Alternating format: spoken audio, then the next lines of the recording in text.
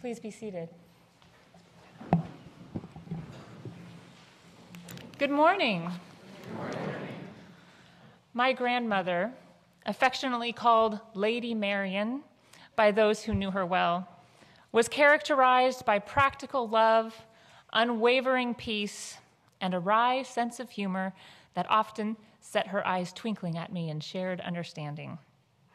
After she passed away, I soon realized that no one on earth would pray for me the way she had. As her oldest granddaughter and second oldest of 19 grandchildren, I was the beneficiary of decades of her faithful prayers. I was comforted by the knowledge that despite heartbreak, difficulties, and all the twists and turns life threw her way in an often harsh and unfair world, she still chose to put her trust in God. She didn't consider prayer to be a waste of her time. Indeed, I'm sure she would say that prayer was among the most valuable tools she had.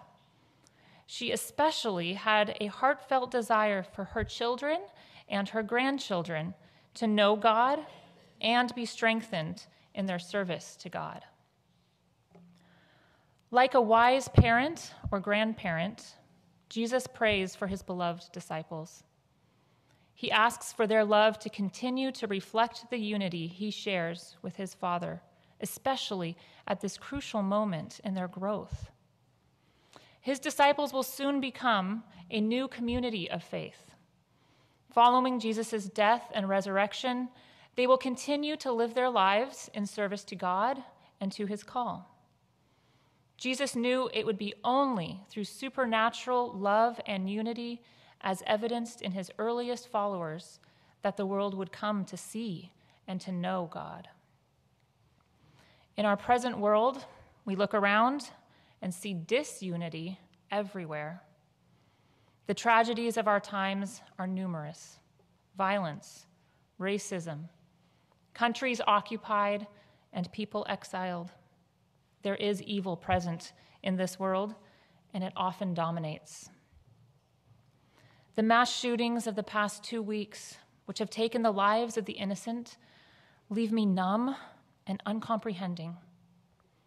Before I can even process my anger and grief, I am overwhelmed by media reports of blame, aggression, and even more division.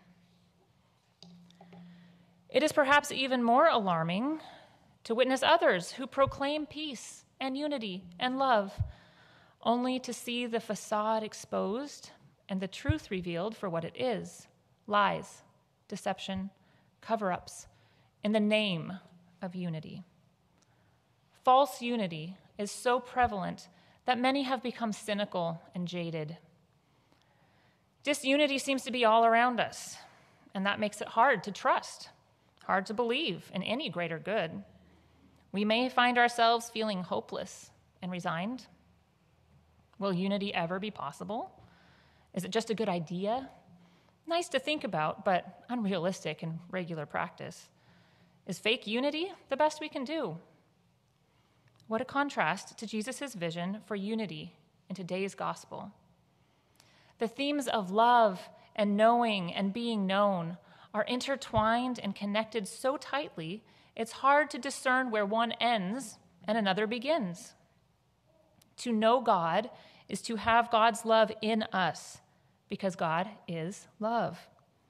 This love stretches back before the universe existed, is present with us now, and will continue to reach beyond us, connecting all of those who experience God's love in unity.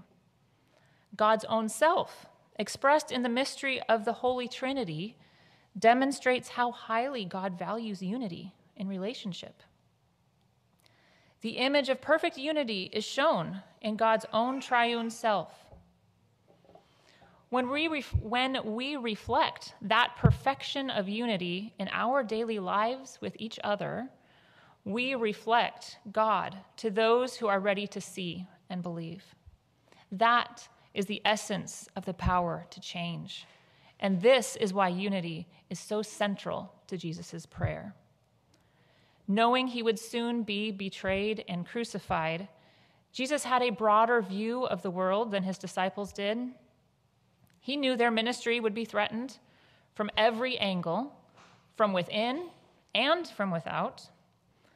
And so he asks his Father with an urgent intensity that the unity he shared with his disciples in life would continue to be manifested in the church after his physical departure. He wants it to continue and continue and continue, even to today. Jesus came to make God's character, presence, and saving love known to his disciples. And as he prepares to leave them, his deepest desire for them is that they, united together, carry on that message of God's saving love to the world.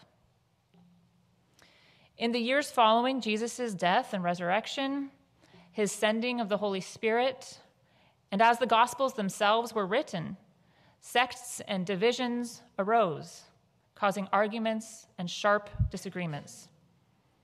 Jesus entrusts this future of the faith community to the Father, expecting the Spirit to come and strengthen and further unite the believers.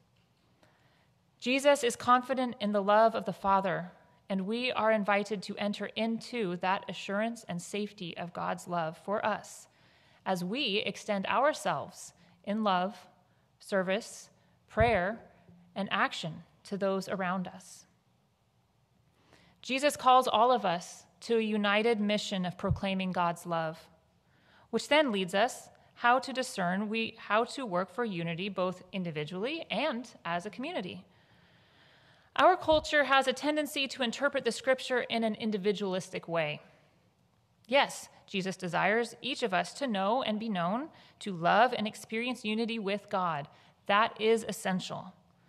But in this prayer, Jesus calls us to go beyond our personal relationship with God, perhaps the easier part to attain, and to choose to work together toward unity as a community of believers.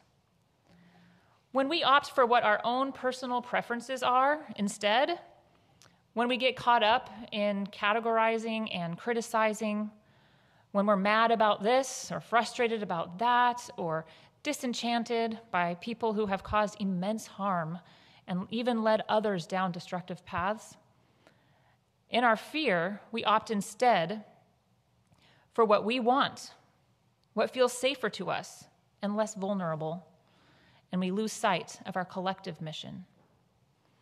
Of course, there are various ways we each carry out God's good news, as it's diverse, as we each step out in our mission in different ways, whether it is feeding the hungry, advocating for the homeless and poor, serving our neighbors, using our resources and voices to bring forth positive change.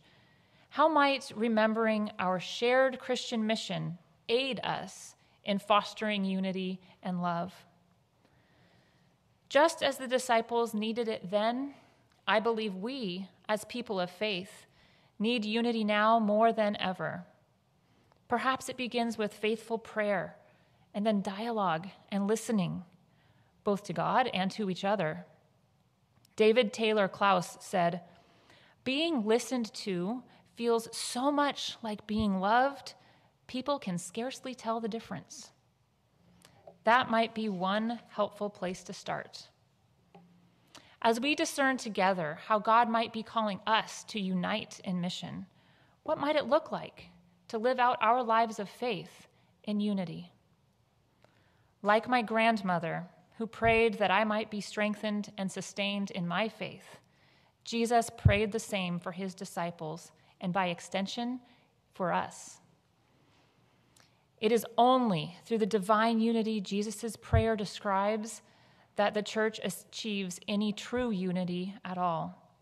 That is what has sustained the church for thousands of years, and it will continue. Jesus' prayer continues to be answered. Our presence is evidence of that.